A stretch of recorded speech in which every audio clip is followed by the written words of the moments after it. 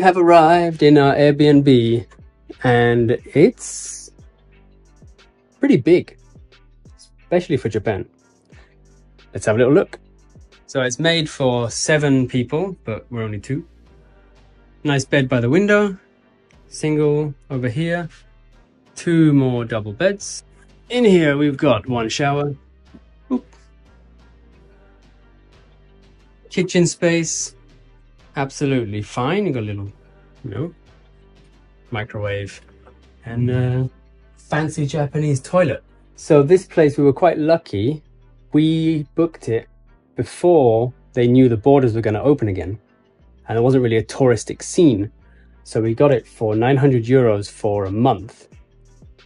And now this place is about 2,000, 2,500 euros for a month for the next month. So we lucked out on that, and it's right in Asakusa, like 5 minutes walk from Kaminarimon and Sensoji Temple. So pretty rad place to be. And I think that'll do. We've been traveling for 20 something hours now. See you next time. Maybe some more shenanigans in Japan vlog coming up. Let's see. Bye.